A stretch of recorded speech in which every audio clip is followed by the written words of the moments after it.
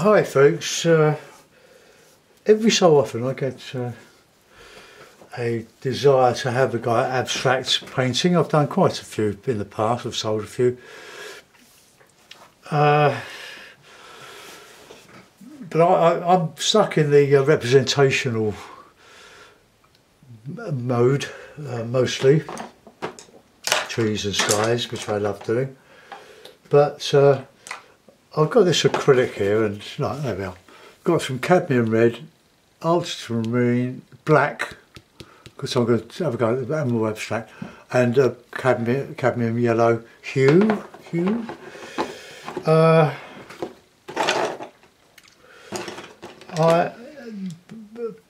There's two schools of thoughts here. One, that you should have something in mind before you paint. The other is that you just go for it. I'm in the second category.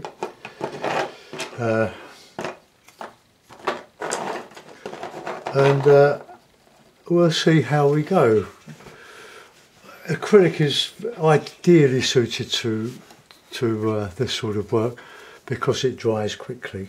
And I've got a couple of brushes here that I'm going to use. These just these 2 3/4 flats, lovely brushes. They're Graduate Daily Rowney 3/4 flats. So all we've got to do really is just have a go. I've primed this paper with watercolour paper with some PVA glue, some acrylic gesso, and a blob of burnt umber, just to give it a background. So let's have a go. So I've got some vet gel just out there. Look. It's a veterinary lubrication. So let's go in and bung a bit of black to start with. And now we know we can change any time we like with this. I'm fundamentally thinking of, you see, I'm thinking of something, of the black and red. I've used that all up already, that blob. I'm going to have to put some more out. Alright, put that in the drink. Pour out some more black. I've got loads of black, that's why I'm using it. And I just put a big blob on the palette. Most of my cheap, so cheap, acrylics are from Wilkinson's. They did do a good range of, a reasonable range of acrylic, but they stopped. Now they're starting to introduce them again, but it's a very limited range. Get your cadmium red and black and burnt umber. Yellow ochre is about it.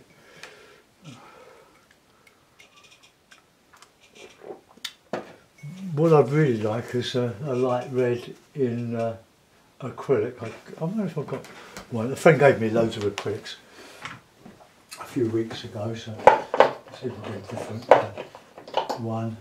Oh no, I've got more cadmium red. Loads of cadmium red. Right, okay, well we'll use what we've got.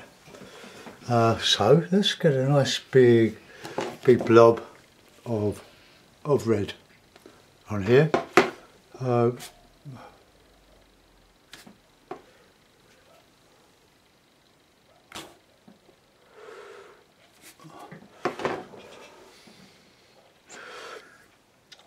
going to work with the 3 primaries.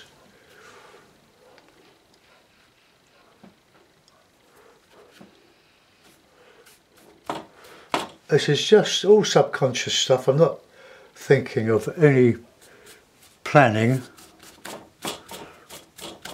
It's really just having fun with paint, just cutting yourself. It's your paint, you do what you like with it.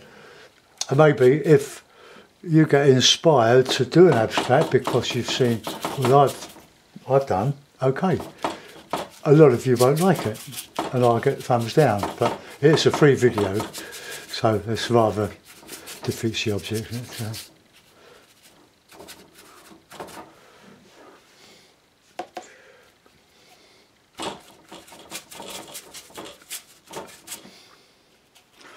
to get some more red out.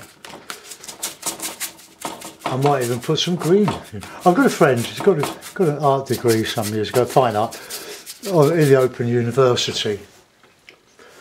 And this person has a God-given right now to tell everybody else how to do their painting. It was it who told me that you should have in mind what you're going to paint. Well, I never have. I take pride in that I just pour out the paint and do the landscapes. And many of those landscapes are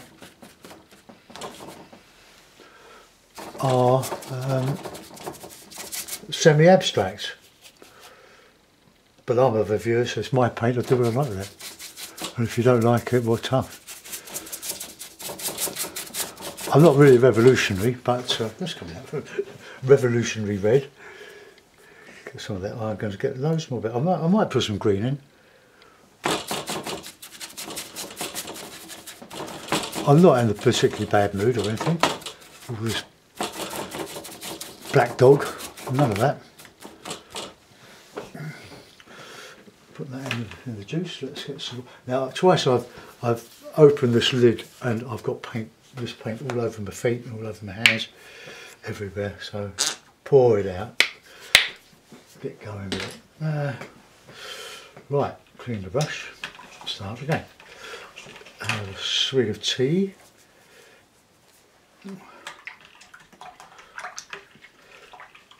This one is for my friend Sharon,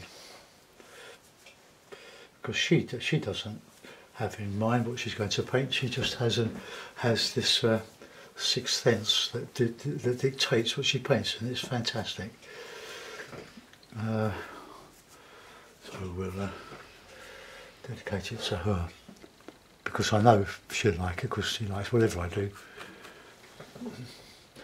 Well, what about a bit of green, or a bit of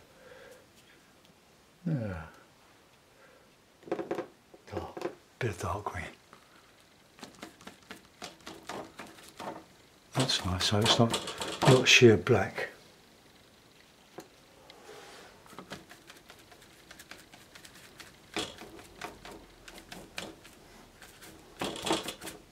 My red and black period.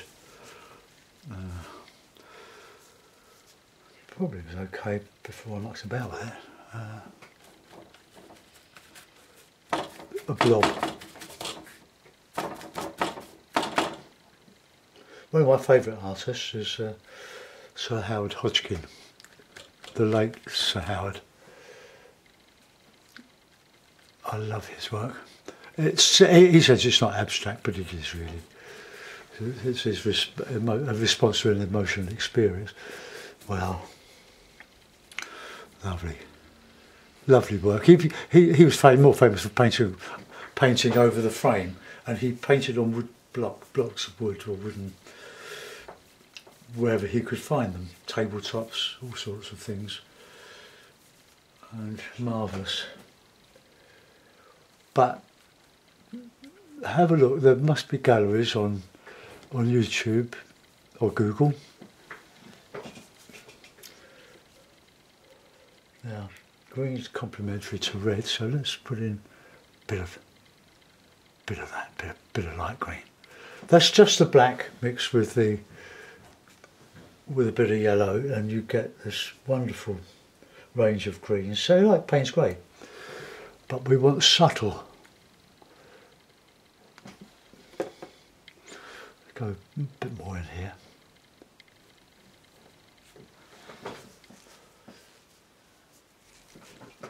It's looking all right.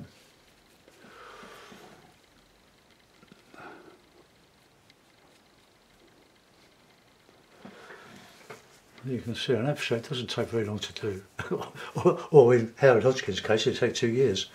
But then he did a bit, put the painting back, pulled it out later some other time, and he just worked over a painting in bits for a long time. But he did some wonderful theatre backdrops. Oh, wonderful. Yellow. this yellow's getting a bit gooey. It's very old. I didn't buy it. This is from my friend Meg.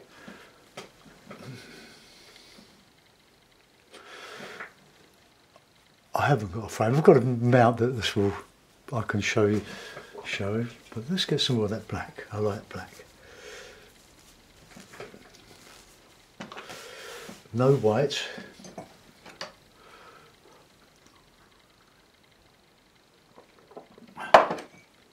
So you can see the red has covered the burnt umber. That was the original colour. Let's just put it tight. This probably isn't watertight, but once the acrylic dries on it, there we go, nice and flat. So I get the black back.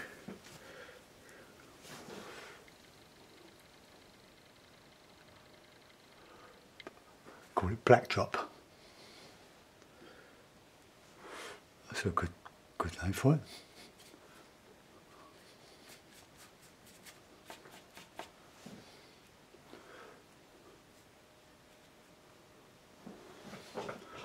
Right, let's get into that middle.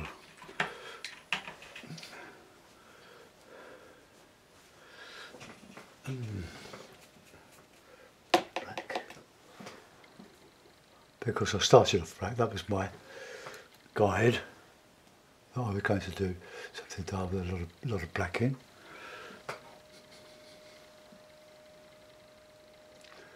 But you'll be surprised who will like this. It will get rubbish and I'll lose subscribers, no doubt. And I think I've gone off my rocker, but I was thinking of Monty Python of old, years ago. Used to watch it when I was young. And now for something completely different.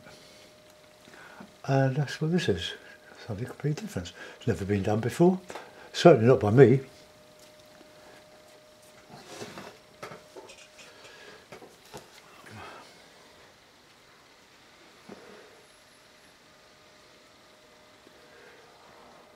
The principal of an art college said, in a London college I believe, if you can't do it, go abstract or go modern. But I think he might have changed his mind because abstract art is very popular.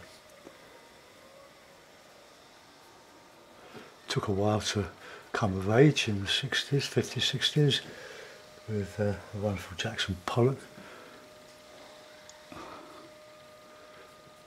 Well, I love Jackson Pollock.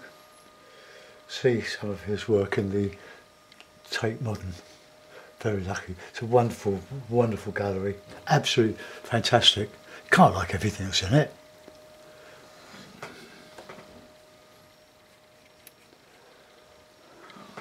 Not even sure of that green now. Maybe I'll paint that out. I don't know. Whatever looks good. That's the guide. If it looks okay, then you can say it is. It's a nice impasto.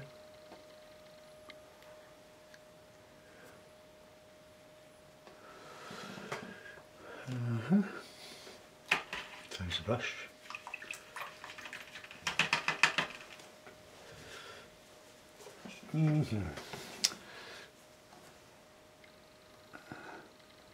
Just refine that bit. Refine. That's a joke, isn't it?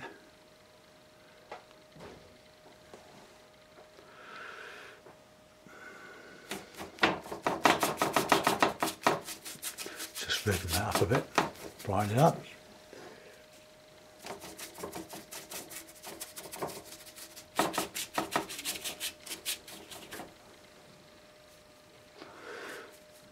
It could be anything, can't it? It's,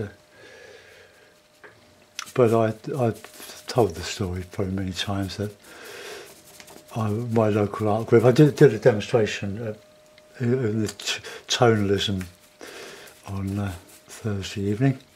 Great fun.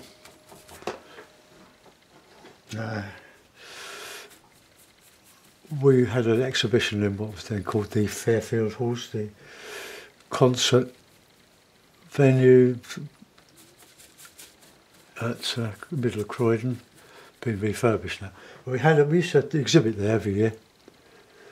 The art group. It's all the usual, the stuff that you see at an amateur exhibition. But that day, I was going to be on the door collecting money, not at the desk taking any money that people wanted to spend on a painting. It was before that or after they went into the theatre, into the Ashcroft Theatre. My wife and I had our first real date at the Ashcroft. I won't tell you how long ago.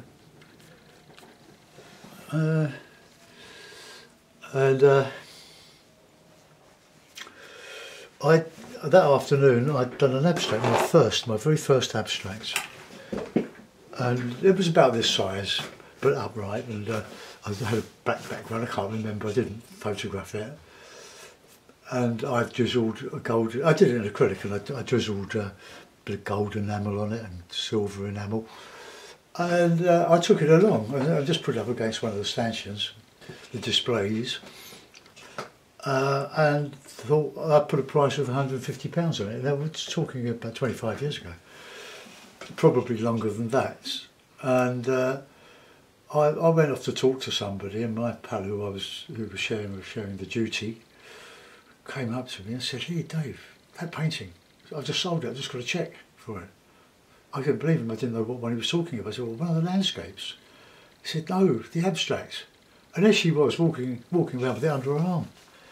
Oh, there you go, you see. You just don't know who's going to like something. You don't know what one person thinks is a load of rubbish. Someone else thinks it might be the best thing they've ever seen.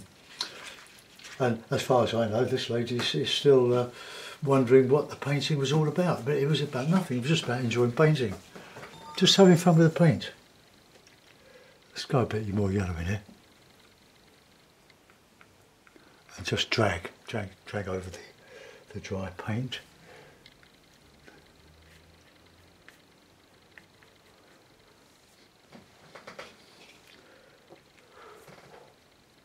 I've got to think of a title. Coming of Age, how about that? Meaningless. But I'm quite enjoying this. On the screen, that red is really sparkling.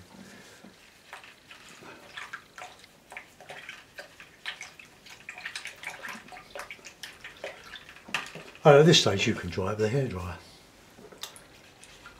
Couldn't do that with oil.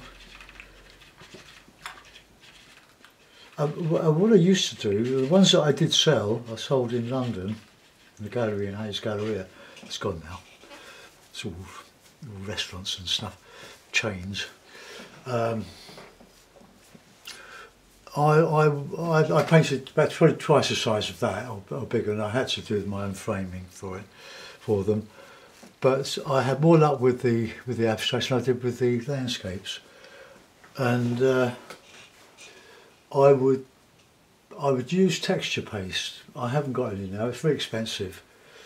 You can use plaster of Paris and prime with PVA glue over it, just to give a surface underneath. And I'd paint over it, and then I'd background and find some sort of motif, and then when it was a bit dry, I would go over with some oil paint with a brush, and when it was red, I just wipe it back with a cloth. Oh, I got some lovely effects from it. So I sold 3 or 4 in that particular gallery during the year. Really good. So you just don't know.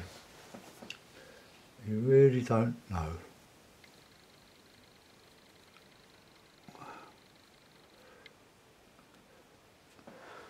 It's all geometric. I need a bit of something here. Okay, well, I might do another one of these. I enjoy doing this. I'll put it in a mount. Now to do that, I'm going to have to just give it a bit of a dry, because I want to put it in a mount, or put a mount around it, just to see what it's like. So just take your headphones off. Go.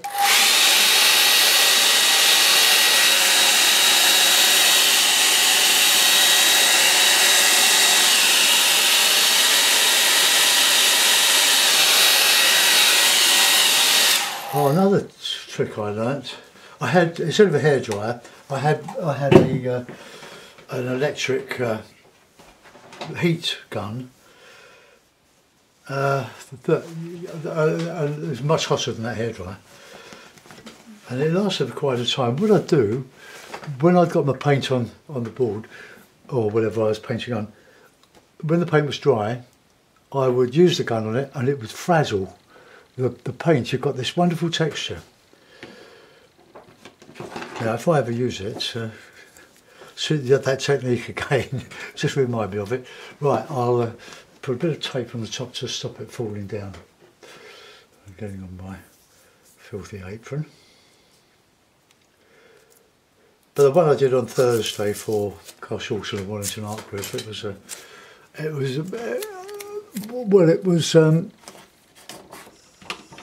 a two-tone colour tone study, and I just whacked the paint on. You've seen me do them before if you go back in my history on YouTube, and I thought, well, I'll get the basics in, which they enjoyed. Got to tea time, so I had a cup of tea. I've got out all the oil paint, so I was going to change the two-tone colour into a more colourful landscape, and I'd forgotten my white, my titanium white. This is oil paint. So what to do? But luckily, I had a tube of chrome yellow, which apparently was Turner's favourite yellow, and I managed to by lifting out, I could put the colour on in the sky, and then take it off with a bit of cloth, and it would go back to the white underpainting, but it was okay. And then I used a lot of stipple over it. I completely changed the scene into a more traditional oil painting, and they loved it. But it was a bit scary because they painted quite a lot for me to demonstrate. And there I was struggling, but in the end it came out okay. So right, let's get this mounts. I will put that on there, or that on. Oh, there we have some extracts. There is a problem with doing this, is that my next one would probably be based on something like this, but it would be an accident really. It's just, I have to take you up a bit because I can't zoom out any more than that.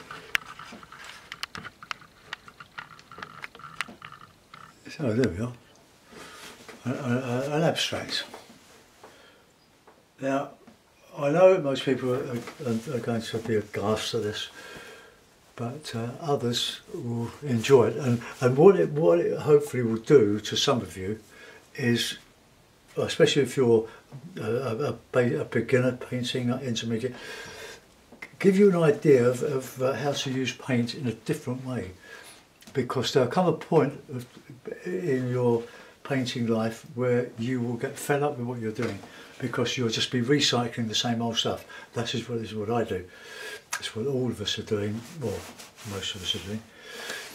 Apart from the likes of the great Michael Smith, who can paint photographically brilliant on YouTube. I knew him. We used to exhibit in the same gallery, but he was far more successful than I will ever be, and he was only 19 at the time. Well, there we are. Now that's going to dry a bit dull because the red is in a stage of drying, but I hope you like that one, folks, and if you don't, give me some constructive criticism, not just a thumbs down, because you're not paying to see the video. It's all free, it's an entertainment. Okay, well, I'm going to do another one now. See you soon. Bye bye.